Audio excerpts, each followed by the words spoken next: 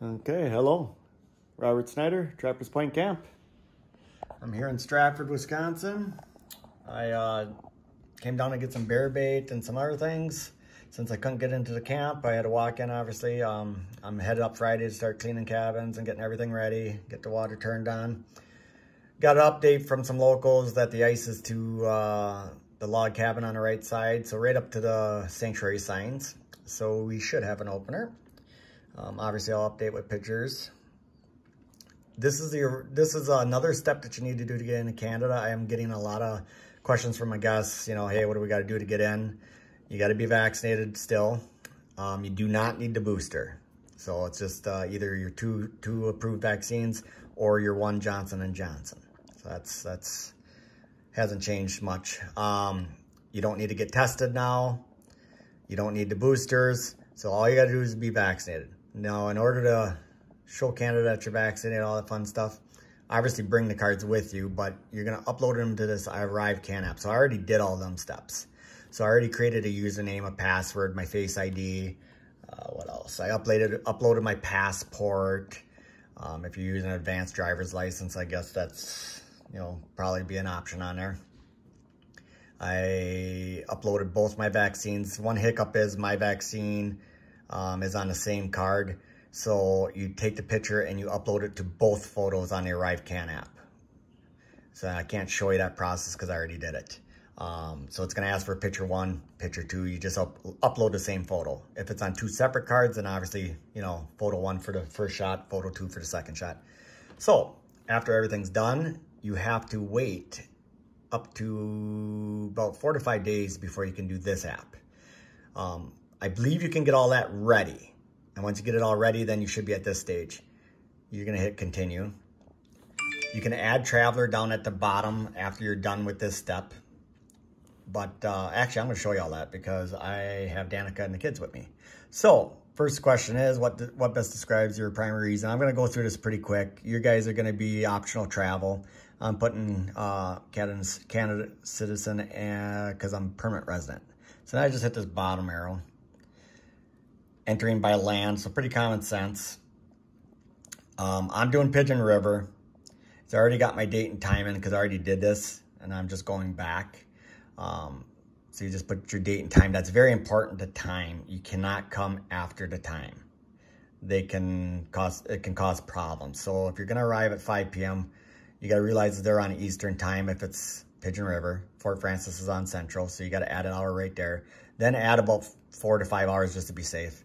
In case there's a line at the border, a lot of reasons. You just don't want to be late. You can be early, but not late. So I hit that arrow. There's my phone number. I already put that in. Secondary phone number is optional. English language. So pretty simple steps, right? Now, people traveling together with the same purpose to travel and who plan to be at the same location for the full duration of their quarantine period can be listed below, up to 8 travelers. So obviously the kids and wife are going to follow me. So again, I already got their well, the kids don't have vaccines. I already have their passports uploaded in here. Same with Rhoda's, obviously. So it's very simple because I've already done it. So I'm just hitting check boxes there. And it's just going to be us 4. So then I'm going to hit the arrow again. Now it's saying COVID testing requirements. Please read. Travelers who are qualify as fully vaccinated. Government under 12 no longer need to provide a COVID test. So it kind of explains that you don't need a test anymore. 5 years or younger don't need proof of vaccine. Tells you if you travels, if you tested positive within 10 days, obviously you're ineligible. But if it's after 10 days and before 180 days, you can arrive. It's no big deal. Quarantine requirements. It's a lot of gibberish, basically. As a traveler coming to Canada, you need to declare all the countries you have visited the last 14 days. Have you visited anywhere besides U.S.? So no. So that's pretty easy. Then it's just a self-assessment saying, are you guys sick or not? So fever, cough, fever, difficulty. Nope, we're all in good health. Thank you for filling out your travel information. Your summary, so it shows port of entry, Pigeon River, the date, time for travelers. Once I hit the submit, it's done. So I'm hitting submit. You need this next thing. Right there. If you get to that step, that's how quick it is to fill out the ArriveCan. And then I just got the email, so that's nice.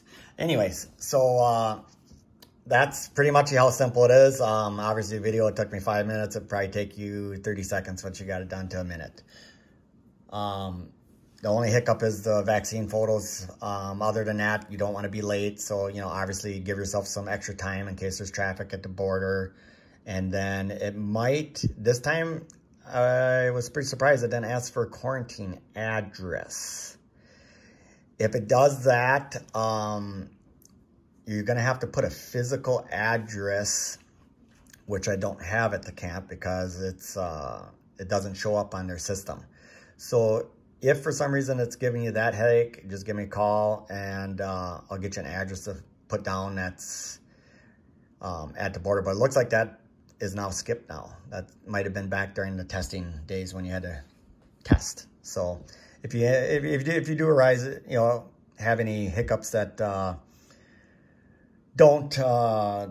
wasn't covered in the video, just give me a call and then I'll call the border and find out what they want and for a physical address, because you can't put that down. So you're just going to say you're going to be going to Trappers Point Camp. And if they want a physical address, we usually use 1 Trappers Point Road in Savant Lake, Ontario. And the postal code's P0, V as in Victor, 2, S as in Sam, 0. And at the border, they can accept that because they did last year when they finally opened up. But on this phone app, that address won't show up. The border accepts it, this won't. So if it asks you for it in this, that's when you're gonna have to call me and let me know that's what it's doing, because that's what it did last year, and I forget the workaround, but we figured a workaround for it. So there you go. That's the ArriveCan. I got that saved. It's on the email. The V must be for vaccinated. That's new. So they're updating it quite frequently. Other than that, you just got to fill out that, and that's it, because the testing is lifted. So yeah, you just got to fill out the ArriveCan, be vaccinated, and you're good to go. So hopefully that'll clarify a lot of questions that people have with the ArriveCan app. Thanks for watching.